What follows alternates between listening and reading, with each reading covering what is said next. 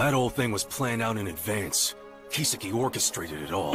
Kisaki pushed Pa to the breaking point in order to create a reason for a fight with Toma. Then he made me take the rap for it. And then after I got stabbed to end that fight, he met secretly with Mikey, and he told him he didn't like how I was running things.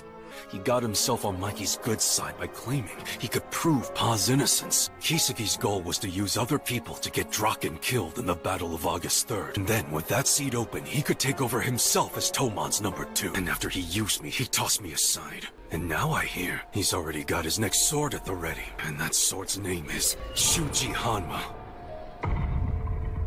The guy from Valhalla?